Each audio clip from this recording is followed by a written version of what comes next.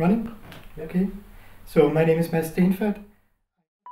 I am in the daytime a pricing analyst at one of the major Nordic banks, and when I'm not working there I am a parachute lead in Copenhagen Suborbitals, which is the world's only manned amateur space program. And in Copenhagen Suborbitals I am responsible for the system that is going to, the parachute system that is going to bring down the space capsule containing our astronaut one day. The education that I have is sort of a weird hybrid actually, because I used to study physics for a couple of years, which I turned out not to be quite good at in the end. Stopped from the university, I started in a sales job, and that quickly turned out into something completely different. And after a couple of years on the job market, I got a degree in economics instead, which was apparently for me a lot easier to get through in the end. Being a skydiver, I noticed one day that one of the founders of Copenhagen Suborbitals had done something to place a camera near the parachute hatch on the first rocket that was launched, and I basically contacted him and said that could be a problem because the lines from the parachute could get snatched around the camera. And basically what he told me was that if I was so goddamn smart, I could come and join them. And so I did back in 2011.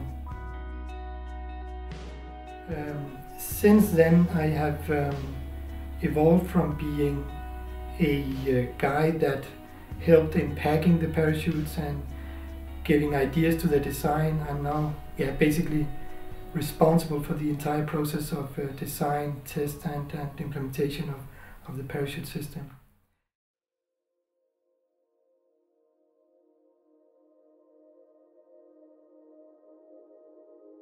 Since I'm not educated in this area in any way, so this is learning while doing experience all the way through. So we do a lot of tests, of course, in order to make the systems that we are comfortable with flying on the space capsule one day. I became responsible for also making the parachutes for Copenhagen Suborbitals. So that meant I had to go out and get myself a sewing machine. I didn't get to buy it myself because I got it as a present from my wife. So this is actually a result of me being a part of Copenhagen Suborbitals, that my wife tried to support me in doing the best for Copenhagen Suborbitals.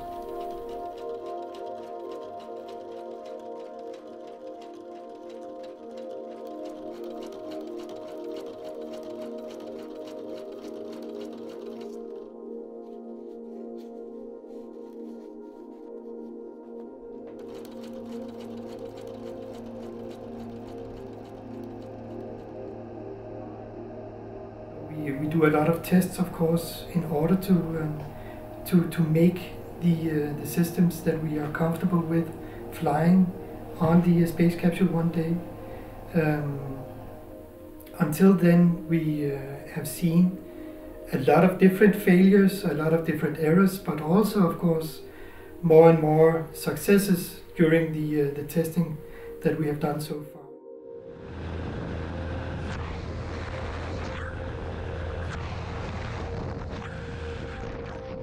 So at Odense Faldskærm Center we basically saw the 3 parachutes open up simultaneously, which was what we came to see.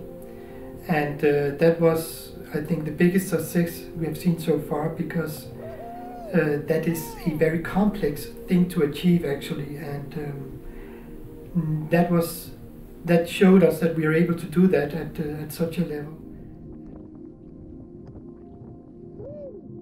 Making an entire parachute system is not something that I'm doing all by myself. I am so fortunate to also have a guy in the US, Benjamin, who is helping me a lot in the more advanced components of this parachute system.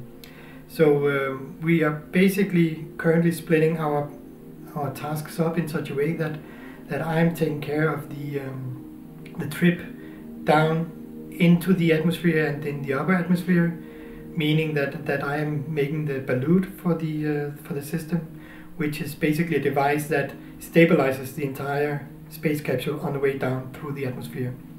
And his task is to make the main parachutes that are going to get the speed down to a survivable landing speed when impacting the water at the end of the trip. So that's a good team effort we're having, and that shows the scale of this project, that it's not just something that we do here in Copenhagen or in Denmark in general. We are constantly being helped and pushed on in our project by a global community, basically, and that is also a fantastic feeling of being part of Copenhagen Suborbitals. What I need, for example, is people who can help with working a sewing machine, who can get together some pieces of fabric orderly into something that actually can make a space capsule fall down slowly. That's basically it.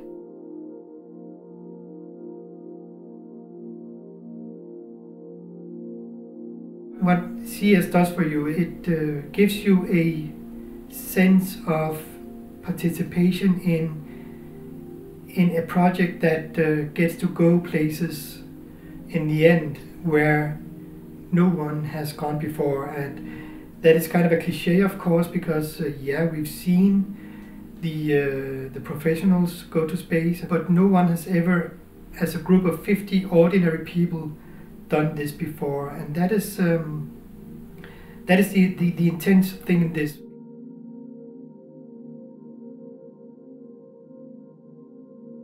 Being part of Copenhagen Suborbitals basically means that whatever you do to the project, whatever you bring in, whatever you make, that is something that one person's life would someday depend on.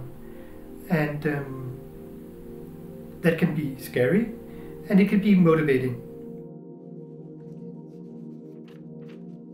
But I think when you adapt to that feeling, you can also take that into other aspects of your life and basically aspire to do things perfectly in areas where you would probably in your normal life not have that same aspiration.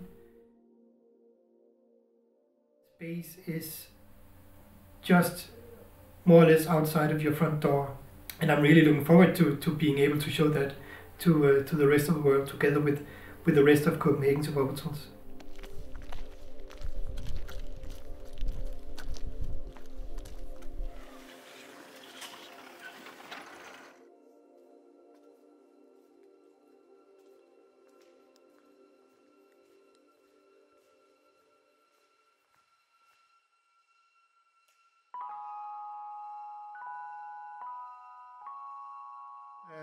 Being a parachute lead means being responsible for bringing down the space capsule safely from space to landing at sea. But the other part of my mission here in CS is to hopefully one day, for me at least personally, to be the astronaut who is going inside of this space capsule. So when I say in one way it's scary to be responsible for bringing down the parachute and being responsible for someone's life, that life could actually in the end be mine. We are 3 candidates right now, and there are many years to go before the actual launch with a human being inside of our space capsule, so that candidate list could change. No matter who's it going to be, it's definitely going to be exciting on the day that we actually will launch one of us into space. For us members here in Copenhagen Suborbitals, the choice of the astronaut in the end is actually not that important. For us, the trip to that point where we actually launch an astronaut into space and the challenges that we meet on the way are more fun and more inspiring in a way than I think the actual launch will be, because on that day we will all certainly be very nervous and very anxious on what is going to happen.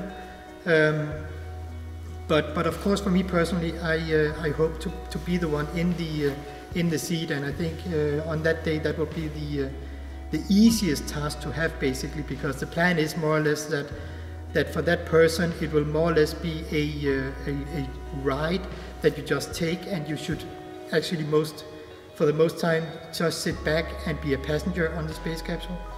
So I think for the guys who are left back on Earth, out at sea, who are going to pick up the space capsule afterwards, I think they are going to be the most nervous people, because they will have to most certainly deal with whatever comes back, no matter what.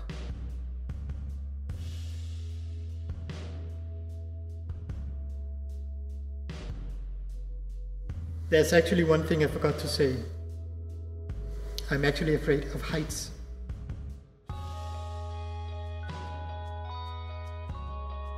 The weird thing is that when you're connected to the ground with a ladder or in a building, then the ground seems awfully close and you are really sure what is going to happen if you fall over and hit the ground. But if you look out of an open door in a plane, or just take a look in general from a very high altitude, there comes a disconnect on the trip back to Earth, no matter how short or long it then will be. So looking out of a plane and jumping out of a plane, that is not a problem for me at all. But as soon as I'm somehow connected back to the ground, it is a completely different feeling in my head. And I can't explain it, and it's really annoying, but that's how it is. Copenhagen Suborbitals is an all-volunteer project. We all work for free in our spare time, but we still need money to buy materials. That's why we need you to go into our website and give a small donation so that we can continue this project and dream together. Thank you very much.